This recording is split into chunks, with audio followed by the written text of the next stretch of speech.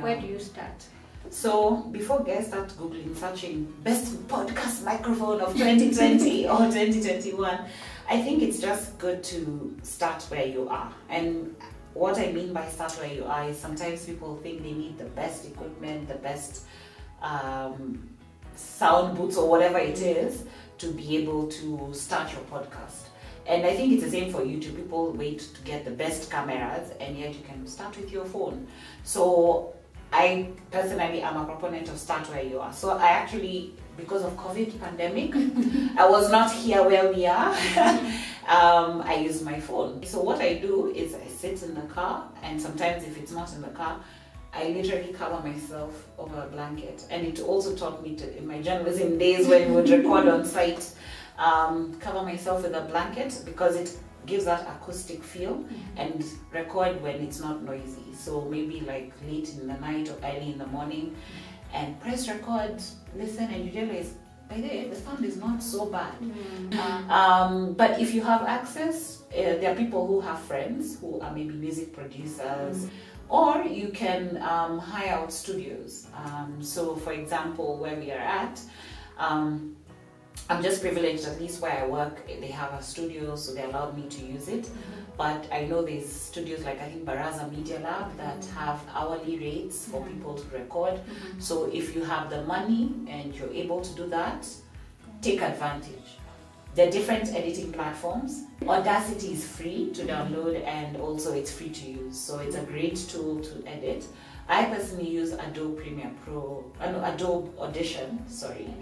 If you don't know how to edit, if you don't know how to do all these things, YouTube is your friend. To be very honest, it is. And I think because I knew how to learn, I knew how to edit video before, audio was not as difficult. So if you still try to figure out, you can either pay somebody to do that for you, or if you want to do it yourself, just go on YouTube. There's so many tutorials that you can learn. Yeah, you now have this final, this is like your episode 1. And you're like, yay, I have my final episode. Now you need to place it somewhere for people to listen. So I personally use Anchor. There's something called Anchor, which is a free podcast platform where you can just sign up and upload your podcast. And the good thing with Anchor is it distributes it to other podcast platforms. And then now, from there, now of course, you don't just go live and people will get it popped up on their feed. You have to do the work of marketing your podcast. So social media is your easiest bet. So you can either decide to open, for me personally, I have social media handles specific for my podcast. And then I have my personal handle. So you decide, do you want to open your own social media handles for the podcast, or do you want to use your personal handles? And especially if you're a brand in itself, it's easier that way. So I personally started ambitiously and decided weekly, and then at some point it got tiring. But I think another thing that now when you've started to produce your podcast is what you need to do is do a plan. And it doesn't have to be elaborate, just an Excel sheet that just says, these are the topics I want to deal with, or these are the guests I want to feature, and then start to schedule it. You really have to plan your content. So personally, I plan like a month's content, and I reach out if there's anything, if it's anybody that I need to reach out to, I need to reach out to them a month in advance. I really wanted to tackle issues regarding women, but from a Christian perspective.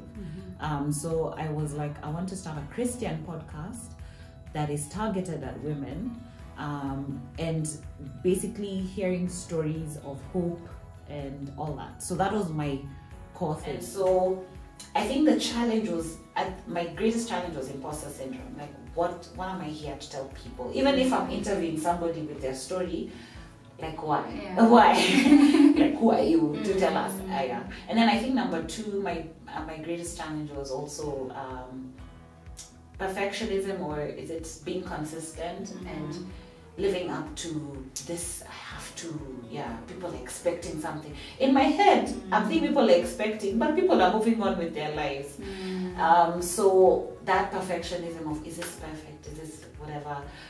as I planned my podcast. But I think with time that faded off, and I was able to just share people's stories. But I think the third one was being able to give myself grace, that if I've reached a creative block or a production block, if I were to say, it's fine and it's okay, that I need to rest.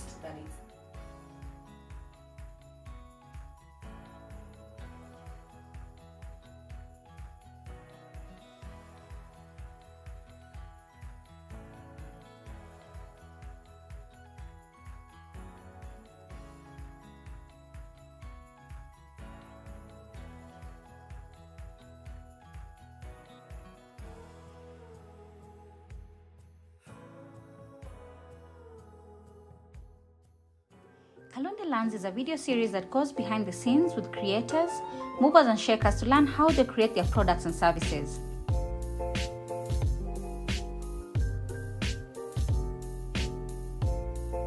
The videos tell the authentic stories of how these creators have been able to turn their passions into a lifestyle and a living. Are you or do you know someone who should be featured in the show? Drop me a line or tweet me through my contacts below. Oh yes, please subscribe, share and tell your friends about this series. Thank you.